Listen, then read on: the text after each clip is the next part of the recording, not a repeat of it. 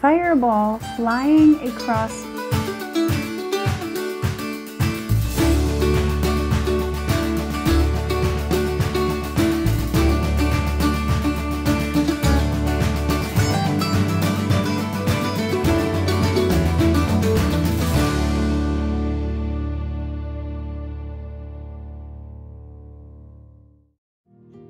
Hey everyone, this is Bethany. Welcome back to Joyful Habits. I'm very excited to dive in today because we have another autumn themed video, but not only that, we have an autumn themed video that includes food.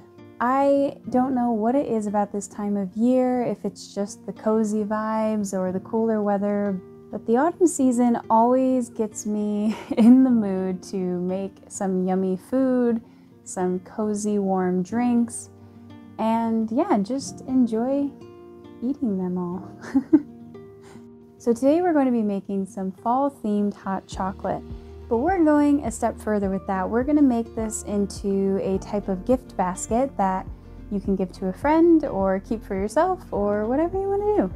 This basket is going to include everything someone would need to make a delicious cup of hot chocolate, but more specifically a delicious autumn themed cup of hot chocolate. Okay, so let's dive right in. The first thing we're going to be making is a homemade hot cocoa mix. To make a homemade hot cocoa mix, you pretty much just need cocoa powder for the chocolate, sugar for the sweetness, and a lot of people also add powdered milk. I'm not going to be adding the powdered milk because I'm just going to have the hot chocolate base be milk instead of hot water. I also just didn't have powdered milk on hand, so but feel free to add that if you'd like. And then we're also going to be adding some pumpkin spice to, again, add that autumn touch. And now we're going to be adding our sugar. You can add white sugar, brown sugar, whatever sugar you have on hand. I had some of this raw cane sugar on hand, so I decided to use that. And all the recipes and measurements in this video, along with all the items that I could find links to, will be in the description box below, so be sure to check that out if you are interested.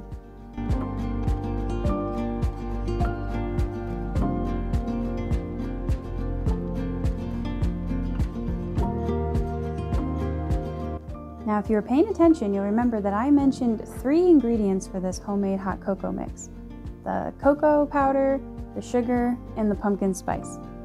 You'll notice I only put 2 ingredients in and am now proceeding to cover the jar. That's the bad news. The good news is that I do eventually remember and add in the pumpkin spice, but only after I completely cover it and decorate it, and then have to take all of that off. So stay tuned for that in a little bit. So I first cut out a square of wax paper to cover the jar with, and then I grabbed some fabric and I'm going to cover that with the fabric.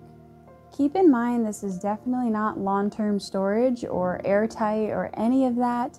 Again, this is meant to be a gift basket that you make and you give away and they, use up fairly soon. So if you think you want it to be sealed a little better, you could certainly just use a mason jar lid and then maybe put the fabric over that.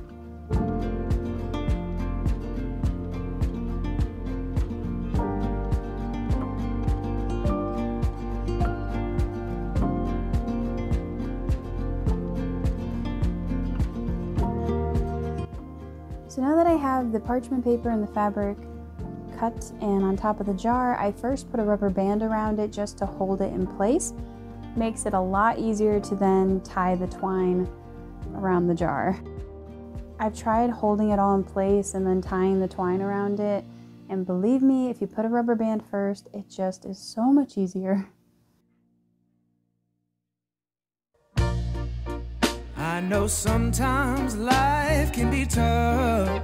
Public service announcement of be careful when you are trying to light candles with matches. Long story short, I have been having a hard time lighting these matches.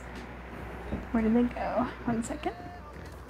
Ugh, this room is very cluttered, so I'm not going to show you what it looks like behind the camera, but yeah, so as you can see from the side of the box, how scratched up it is. I've been really struggling lighting these matches, and so I thought, why not put a little more oomph into it? And so I put some oomph into it, and it worked. It lit the match, but it literally snapped off the end of the match and sent a fireball flying across my desk right in the middle of all my greenery and decorations. And yeah, so I panicked a little. Luckily I put it out immediately.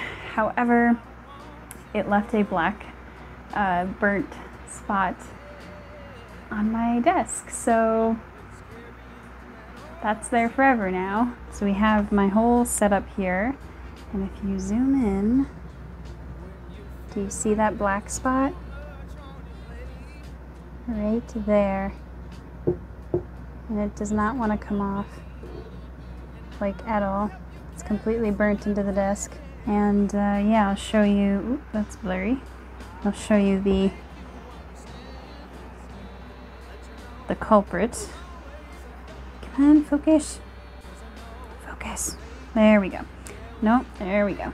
Yeah, here's the culprit.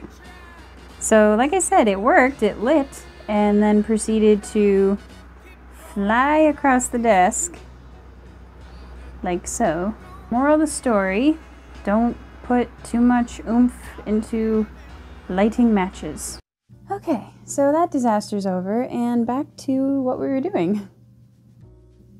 So I've got the rubber band in place, I tied the twine around it and made a cute little bow, and now I'm just kind of trimming it because the fabric and the parchment paper are a little too big and covering a little too much of the jar.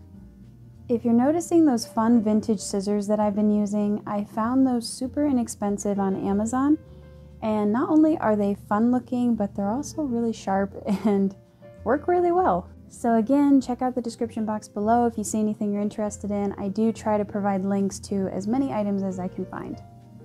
And there we have our cute little jar of cocoa mix.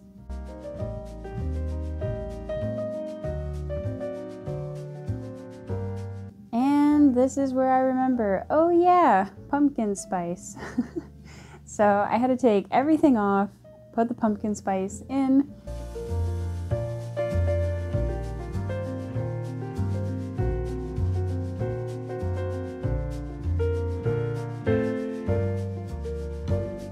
And now I'm just sealing it back up. I decided to try a different colored thread.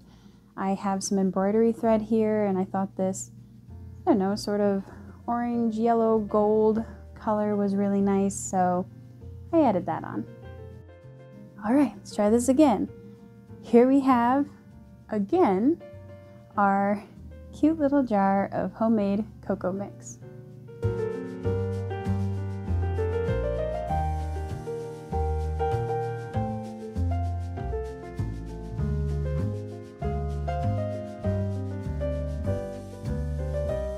So I've had these molds for a while now. If you saw my video last fall where I made 5 pumpkin flavored cozy autumn drinks, I used this pumpkin mold there where I was making a autumn inspired cold brew, and I froze the coffee into these pumpkin shaped coffee ice cubes.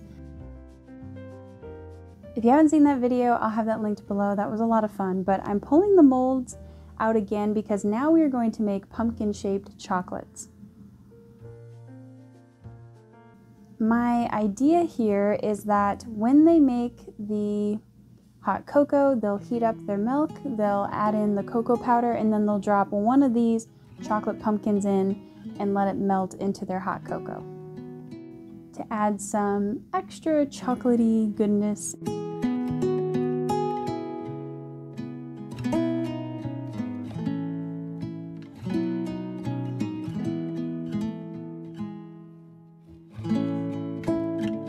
These other molds that I have are these fun little spoons, and so again, my idea was that they can stir up their chocolatey drink with a chocolate spoon, and then as it melts, they can just drop it in, and again, it just makes that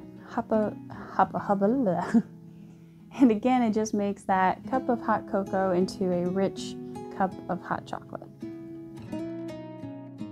So the chocolate I'm using is just a bag of milk chocolate chips, but what I did is when I melted the chocolate chips down, I added some coconut oil. This is just a method that makes the chocolate a little bit more runny and easier, like if you were making homemade ice cream bars and you wanted to dip them in the chocolate, or you wanted to dip, strawberries, or like we're doing here, you want to pour it into a mold. Just makes it a little bit easier. And then it also just kind of gives the chocolate more of that shiny finish, smooth, look to it once it hardens up.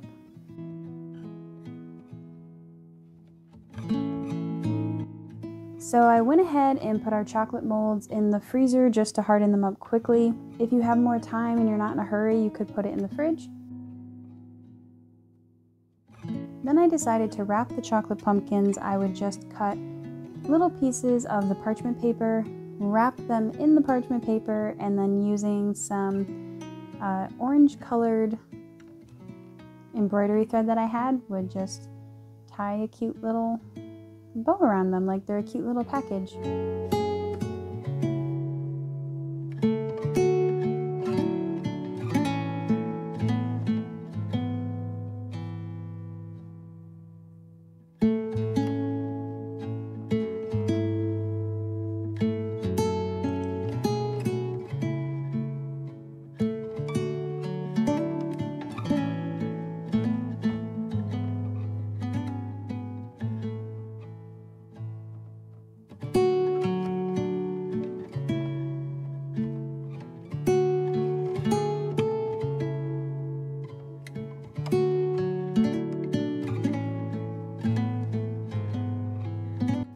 And there we have our cute little mini packages of chocolate.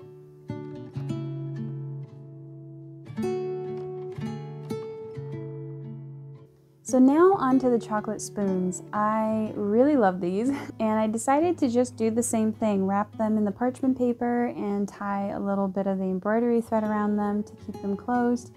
I chose a different colored embroidery thread this time, more of a brown.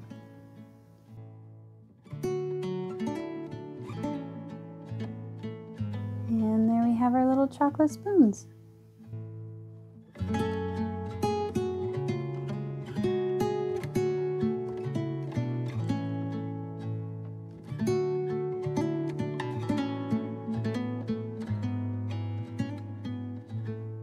So as I mentioned earlier, a lot of people will add powdered milk into the hot cocoa powder mix.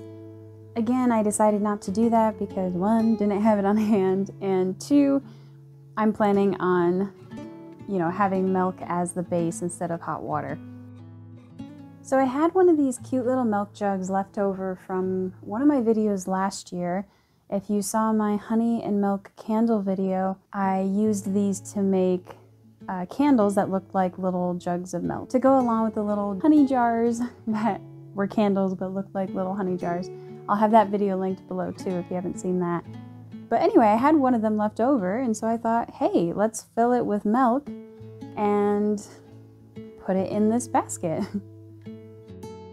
So I'm just covering it with a piece of parchment paper and a little rubber band. Again, this is meant to be sort of given away kind of immediately and consumed within a reasonable time. So if you think it's going to be longer, or more time before it gets used up, maybe put a real lid on it, or, something a little bit more sealed off. And there we have our cute little milk bottle. So I'm grabbing another little mini mason jar, and I'm going to be filling this with pumpkin puree. The idea is when they're making their cup of hot chocolate, they will heat up the milk, they'll add a little spoonful of pumpkin puree, they'll add the cocoa powder, they'll add one of the chocolate pumpkins to melt in there, and then when they pour it into their mug, they can stir it with their chocolate spoon, and yeah, you see where I'm going with this. So for this little mini jar, I put the lid on first, and so therefore I didn't really need to put the parchment paper. And then I cut another piece of fabric and put it on top and put the rubber band around it. and then picked out some embroidery thread. I decided to go with a really nice deep green color. And I just wrapped that around a few times and then tied a little bow. And now, once again, I'm just sort of trimming off the extra until I like how it looks.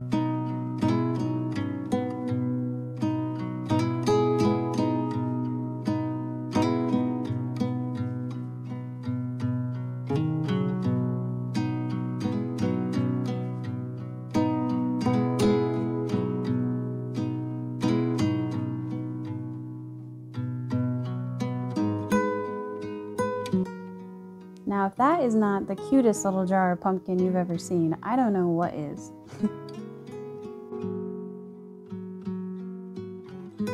So, quick little shout out to my aunt who saved these jars for me. I believe they were yogurt jars, but she saved them for me because she knows I'm constantly doing all these little crafts and things for my channel.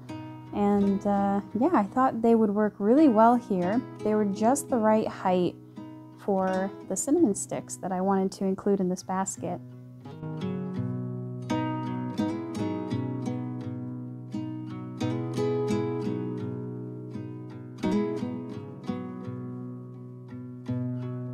So I just put a few cinnamon sticks in there and again covered it with fabric and another rubber band and then just gave it a trim.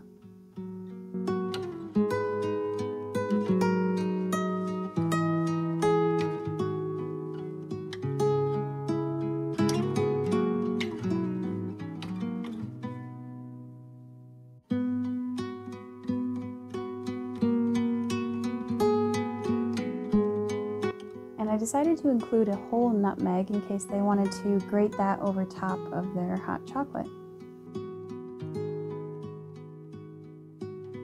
Okay, so I think now we have all the components of our hot chocolate basket, and so now we just got to put it all together. I found this basket at a local consignment shop for like 50 cents, so that was awesome. And I just put some fabric in it, and now I'm just going to add all the ingredients.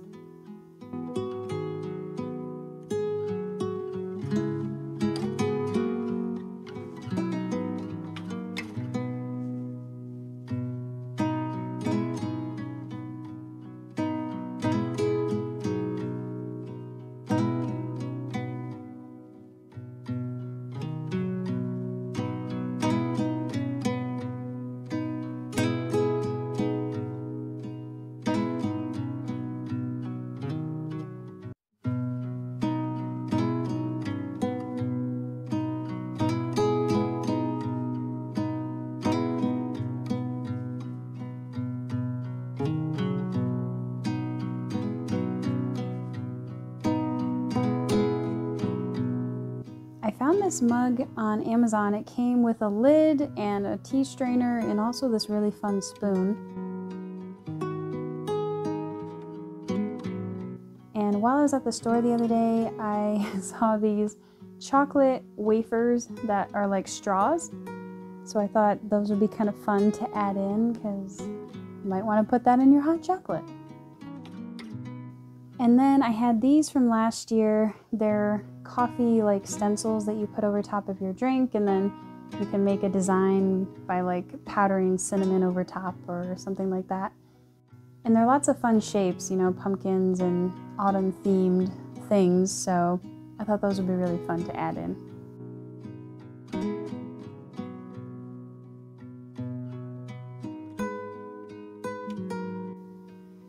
For the chocolate spoons, instead of just putting them in the basket, I decided to grab another one of those yogurt jars and have them standing up in there. And I thought that looked really nice.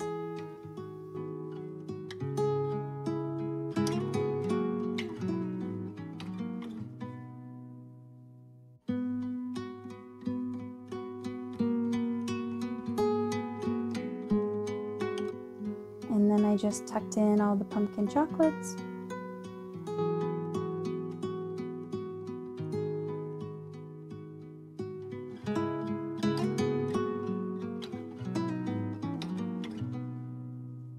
So I found this really nice stationery pack on Amazon. It came with 4 designs. Each design had stationery, an envelope, and stickers with it. I thought they looked very autumn, kind of fall themed, so I decided to use one. I chose this deer design, and I just wanted to put something in the basket that listed out everything in the basket, maybe some instructions for making the hot chocolate, maybe a reminder to put the perishable items in the fridge, you know, things like that.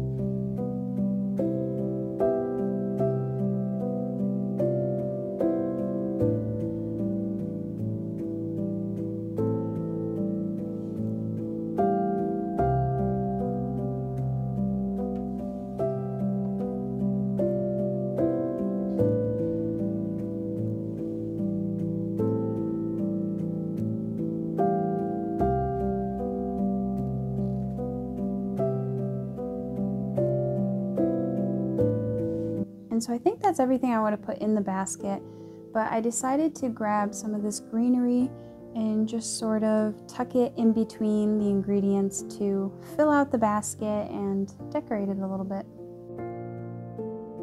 I like this greenery because it has a lot of kind of golden yellow tones to it.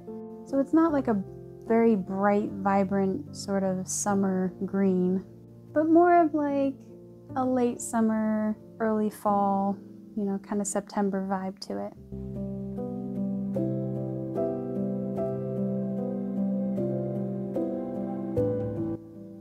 And there we have our finished hot chocolate basket. I gotta say, I'm really happy with how this turned out. I was kind of making it up as I went, but I think it came together really well, and I would certainly be happy to get something like this.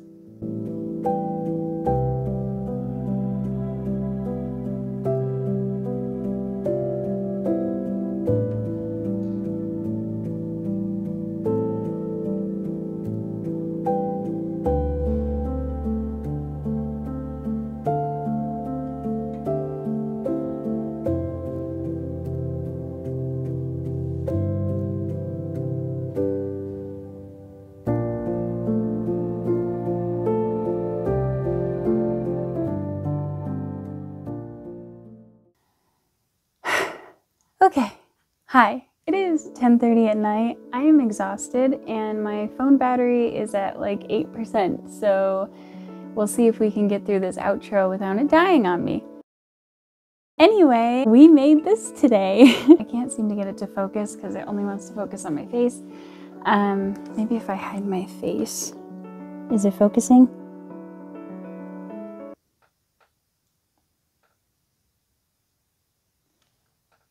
Oh, it is focusing. Okay, so I'll just keep my face really close to the basket and then it will think the basket is my face. Pretty happy with how it turned out. I, as usual, was kind of just making it up as I went, but I think all the things I added in there are gonna work pretty well. As I say all the time, possibilities truly are endless though, so feel free to get creative. If there's something I put in there that you don't like, leave it out. Maybe add some other fun stuff. I don't know. You know, just get creative and have fun. If it sounds yummy, throw it in there. I do just want to throw a quick disclaimer out there though, because I don't want anyone getting sick. A lot of the items in this basket are kind of perishable, like the milk and the pumpkin puree, and even the chocolates can get kind of melty and icky after a while. So I would definitely recommend making this as close to the day that you plan to give it away as possible, or as close to the day you plan to consume it. Keep it in the fridge, you know, in between. You know, put the milk and the pumpkin puree and even the chocolates probably, just so everything stays nice and we don't get food poisoning. Just a little disclaimer. With that being said, my phone is literally dying right now. So I'm gonna head out, but I hope you had fun making this basket with me today. I hope it's inspired you to go out there and create your own basket, or at least enjoy a cup of hot chocolate. And with that being said, my name is Bethany. This is Joyful Habits, where we daydream and add a touch of whimsy to the ordinary. I'll see you all very soon, and until then, keep smiling. Bye, friends.